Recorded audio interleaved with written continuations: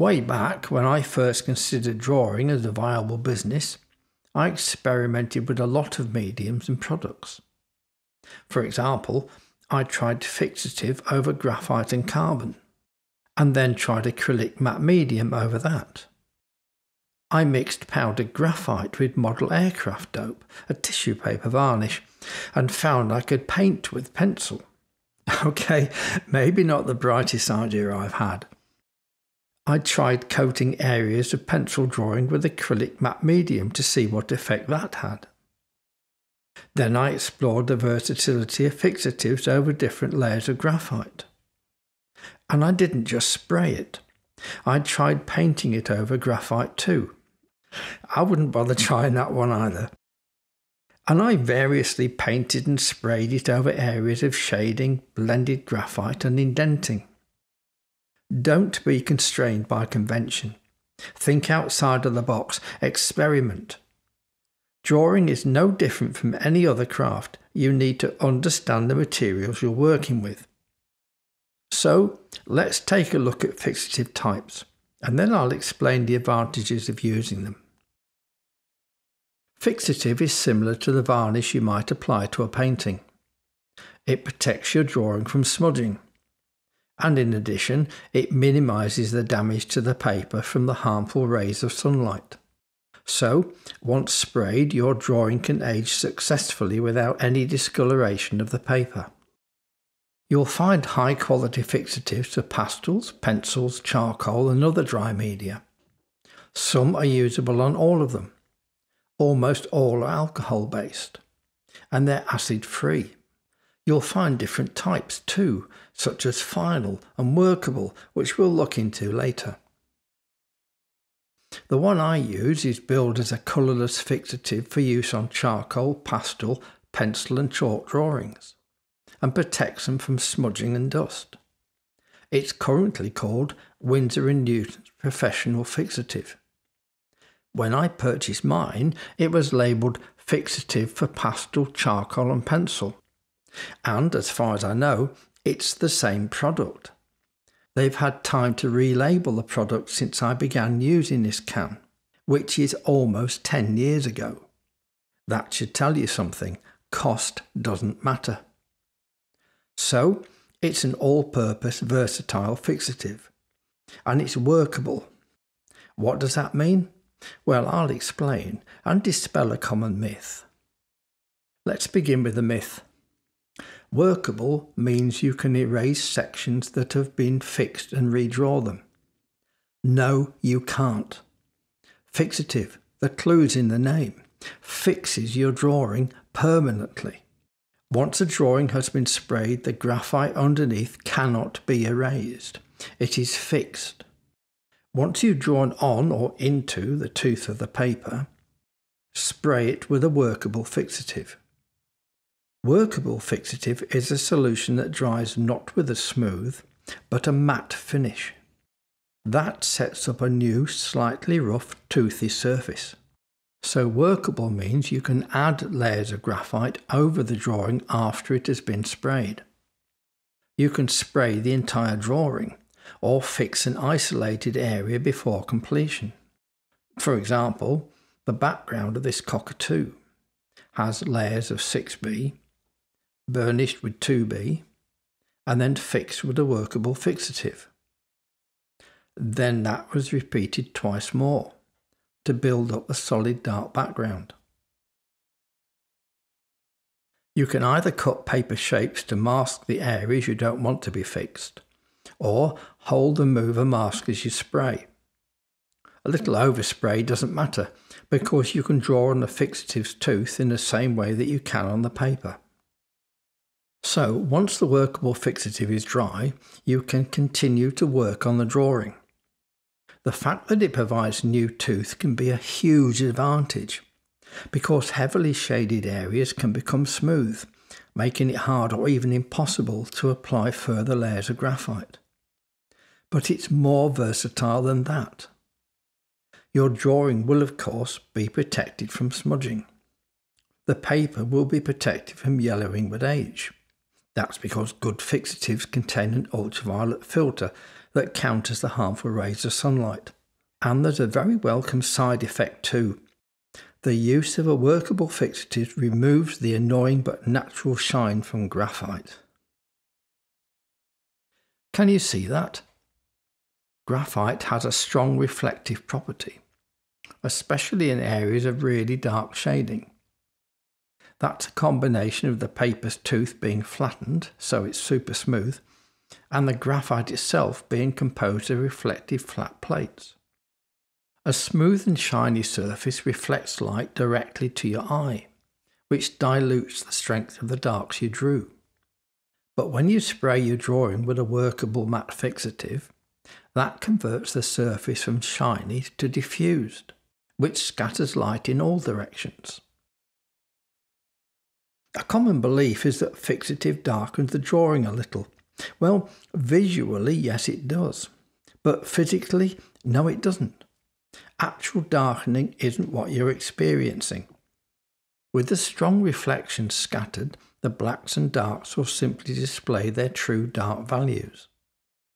You'll soon learn to make allowances for that increase in contrast as you draw.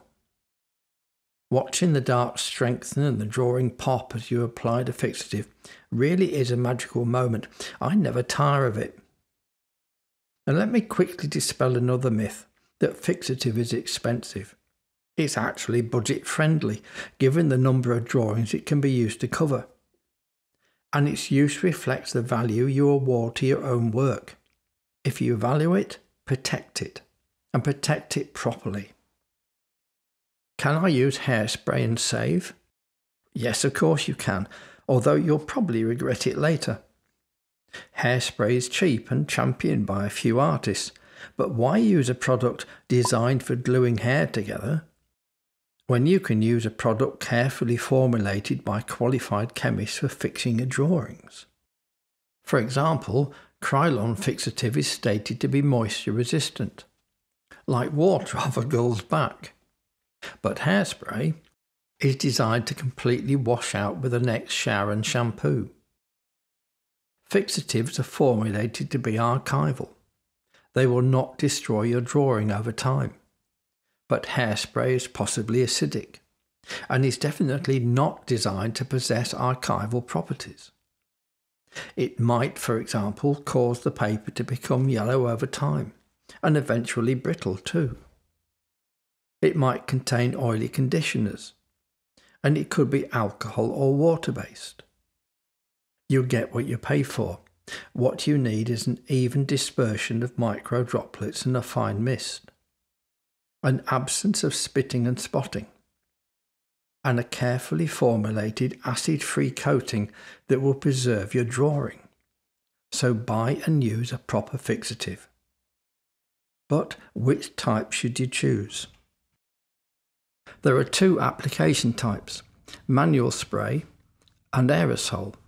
I don't consider manual sprays to be sufficiently controllable, so I don't use them.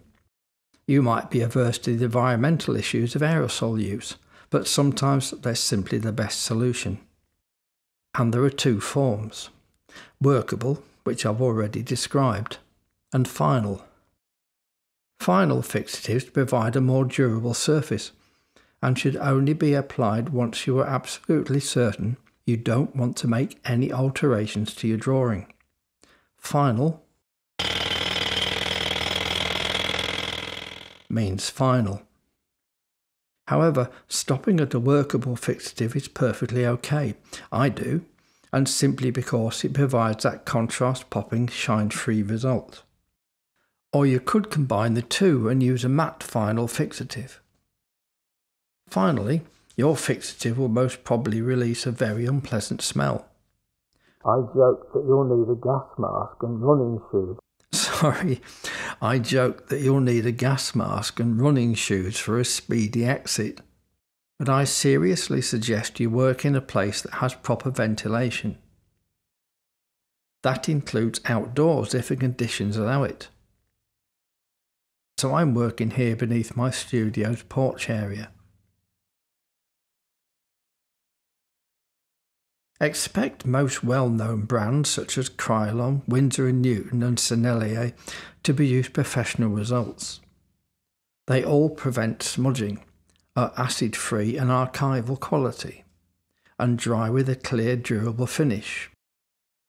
The Winsor & Newton fixative is perfect if you're looking for a very versatile workable spray. Krylon has an excellent reputation, and I've seen Sennelier Delacroix, which is stronger than their Lacrosse pastel version, voted the fixative with the most reliable spray. Now we know one fixative from another, and have maybe rejected hairspray, that just leaves us with their actual use. You've diligently worked for hours on your graphite drawing. It's done, and now you want to keep it that way. I'm going to demonstrate this back inside the studio, but spray outdoors if you can. First, erase all the smudges around the border. Gently brush or carefully blow away all loose particles and dust. Lay your drawing on a flat surface. Place scrap paper at either side. You'll see why in a moment. Now read the instructions, because not all brands perform in the same way. Always shake the can for a minute or two. This is particularly important for workable fixatives because the matting agent needs to be evenly mixed with the spray. Now test it. Practice spraying on the sheet of paper first. Some fixatives have a flat fan-shaped spray pattern, others don't. Check the pattern and its orientation before spraying your drawing. Well, if you have a fine mist with no spitting, then it's time to spray your drawing. Like this. Begin by holding the can at least 1 foot 30 centimetres above the scrap paper at one side. The directions on the can might say to spray 8 to 10 inches from the drawing. Ignore it. Now spray. No spitting? Good. You're aiming to float a light coat onto your drawing. Pass the spray across your drawing to the scrap on the other side. Never spray one heavy coat, which might puddle or even soak in and cockle your paper. Wait a few seconds to allow some of the propellant to evaporate. Now repeat the other way. Spray onto the scrap. If everything is okay, pass it across your drawing lower down so passes overlap. Don't stop at the edges, spray beyond them onto the scrap so you cover the entire drawing evenly. Some artists prefer to keep their arm moving and cover the entire drawing in multiple passes. I prefer to do it one pass at a time. In either case, avoid soaking or oversaturating your drawing. I also just spray side to side. Others like to alternate between horizontal and vertical layers. Whatever your choice, always aim to spray gently and uniformly so the cover is even and consistent. However, if I have areas of particularly dark drawing, I might float an extra very light coat or two onto those by making a sinuous pass over them, just to ensure the matte finish is applied where it most benefits the drawing. Depending on the brand you're using, a few seconds between passes might suffice. However, between layers, that's one complete coat over the whole drawing, wait until the previous layer is dry. To speed up that drying time and stop dust settling, I usually pick it up and ripple it in the air.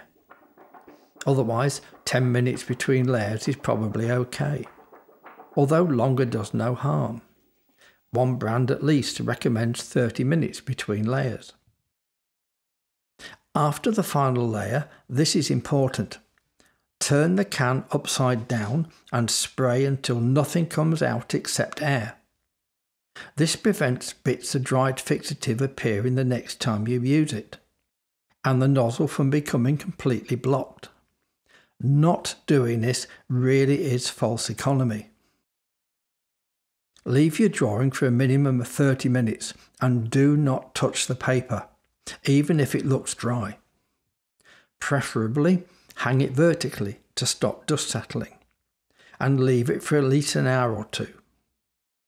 Although it's a slow process, the matte finish and additional tooth is well worth the wait.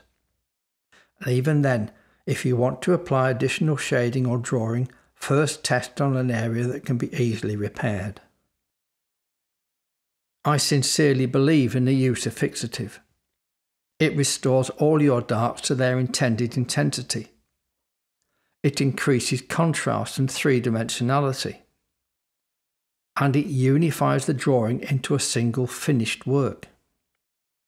It also protects the work from smudging and the adverse effects of sunlight. But be sure the drawing is clean and that there are no smudges or areas you wish you had altered, because once you spray, it's there forever. Just remember, the advantages are many, but there's no going back. For more helpful drawing tips and tricks, subscribe to my channel and explore all the videos with me at drawwithmike.net.